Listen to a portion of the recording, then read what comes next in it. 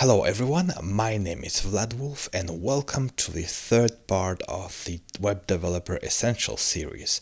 I want your full attention on this one because this one is very important. We will be incorporating the blockchain stack in our existing web application, and you have to be very careful because a lot of things are changing with the frameworks that we will be using. So I want your full attention on that. So let's get started. In this tutorial, we will need two things: a Test RPC network and a library that will allow us to connect to the blockchain. And this library is called Web3.js.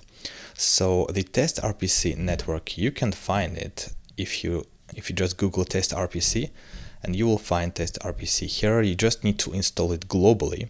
So npm install -g ETHEREUM.js Test RPC. This will allow us to spawn basically a blockchain, a virtual blockchain in our memory, and play with it without the need to install a real blockchain. I already have it installed, so I will run it simply by going to my terminal and doing Test RPC.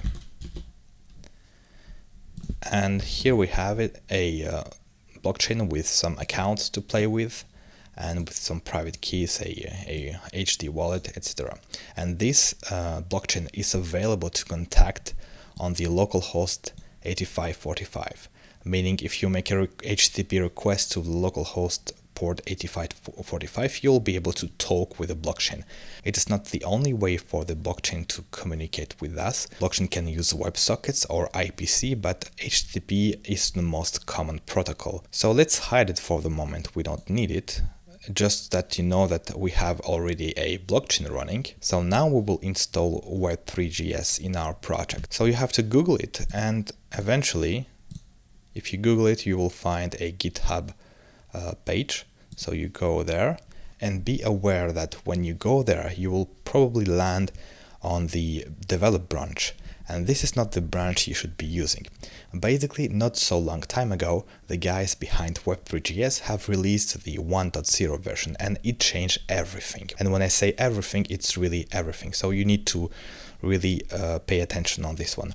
So when you go there, you have to select the branch 1.0, not the develop branch. Once you have the good branch selected, you will see that the README will change, and you can install it with npm install web3. So we will do it. I already did that, but I will do it with you. We can use yarn or npm. Let's use yarn add web3. And for some reason, the yarn is actually failing there. It asked me to select a package, but yeah, basically there you should be using npm install. So npm install save, because npm does not automatically save the package you just installed in the package.json file, and web3. So once it's installed, we can close that and actually go to Atom. So we will first be testing our library without any servers. So we will comment this out. We don't need that now.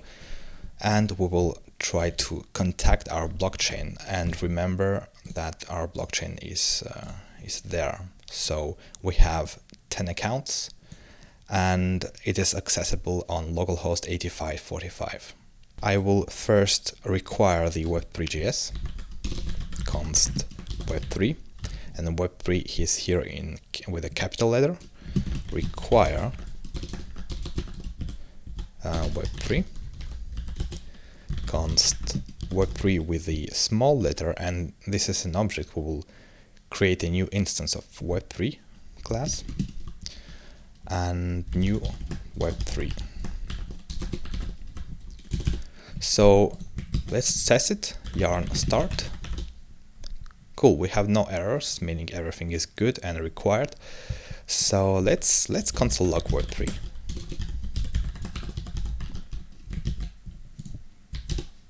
Oh, sorry, web3. Forgot the 3. Okay, we have a lot of functions and a lot of objects, and this is normal. This is a big library. So now we will connect to our blockchain.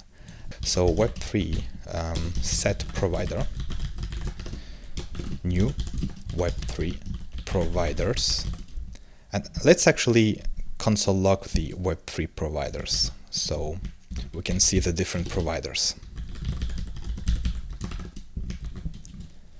And the providers would be your blockchain basically. So you see that you have the WebSocket provider, the HTTP provider, and the IPC provider. When a program is running, in order to interact with that program, you need some kind of communication channel, right? Because it is like one process, and in order to access the memory and the runtime of that processes, you need some kind of like door, some kind of socket. And this is basically what IPC provider does. I mean, the IPC uses the IPC socket, meaning our blockchain can use either WebSocket communication, HTTP communication, or IPC. And IPC is basically a physical like socket on your desktop, so with it only on your computer, and it looks like a file, but it's not a file. It's basically a socket, a door that allows for inter-processes communication. By the way, it's called IPC, inter-processes communication. HTTP uses the same thing, but like with an API. It uses the HTTP protocol, and WebSocket uses the WebSocket protocol.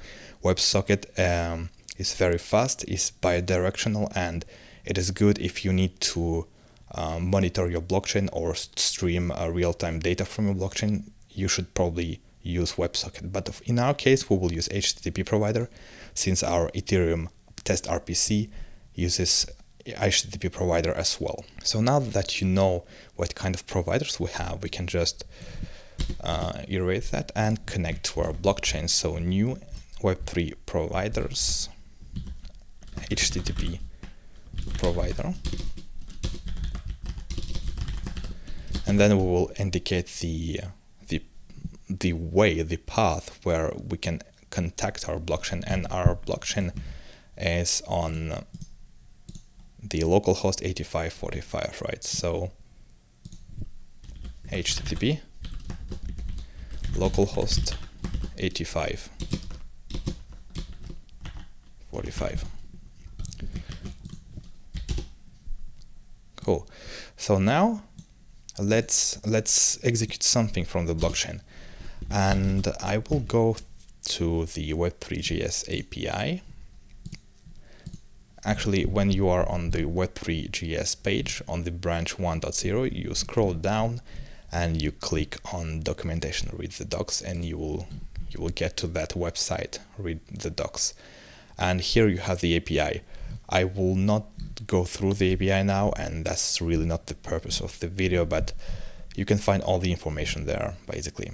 And yeah, let's do something. Let's render all the accounts. You see that we have a bunch of accounts. Let's render them in our application so that we can prove that we actually contacted the blockchain and that we can have a connection with it. So in order to get the list of the accounts, we need to use the add object web3.add.accounts. And remember, in the past you could do that, right? You could do web3.add.accounts and it would instantly get you the accounts that the blockchain has. Well, this is not the case anymore with the Web3.js 1.0. I think that they got rid of synchronous requests. And when I say synchronous requests, you need to understand that most of Node.js is asynchronous, meaning that you make a request and then you make a callback or a promise or reactive programming or something like that. Basically, you tell Node.js to do something and it will do it later, and when it will do it, it will notify you. That's basically how Node.js works. And if you try to do something like console log web3.add.accounts, it will not work, and they got rid of the function anyway, so it will just not find it. So look.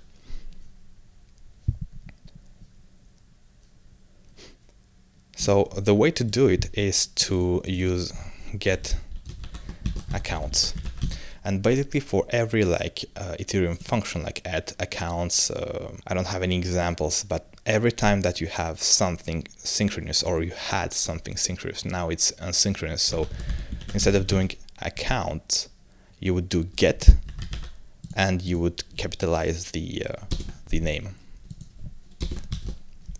So this is a function we need to call. But since it's a asynchronous function, when we will call that, it will return a promise. So when we call the function, it will return a promise, right? And if you don't know what a promise is, I can make a video on that. Basically a promise that Node.js makes to contact you later. But since you didn't put any conditions, it will not contact you. So this is what we are going to do. We will use the callback function. So web3.add get accounts, and we will use the callback function. And we'll use res console log. Actually, it's error, first error, then res. If the callback returns an error, this will not be null, and otherwise this will be null and this will return something. Console log error res. Let's execute that. So you see that first we return the error, which is null, and then we returned an array of accounts, which are the same accounts that we had there. So we just proved that we can contact the blockchain. Okay, so now I will show you a bit easier way to do that, because this is not something that you can remember by heart. So instead of doing that, we can just do HTTP localhost 85.45, and the same should work. Cool. Also, if you're not comfortable with all that, I suggest you check my tutorials on the red ones. Install ETHEREUM the right way and the second way, and in the second one I will actually talk about the internal objects and APIs and stuff like that. So let's integrate it to our web server and send it to our frontend. So let's comment this out. Let's get rid of that. We don't need that. So since we already have our AJAX request, let's use that in order to send our data from the blockchain directly to the frontend. So let's just copy that there. And actually we have a problem with the arguments, which are the same. So we need to do something. We need to change them. So error, and let's call it response, or addresses, it's better, addresses. And instead of doing console log, we will do if error is equal null, then res send JSON stringify text, and it's not text, it's addresses. Here we go.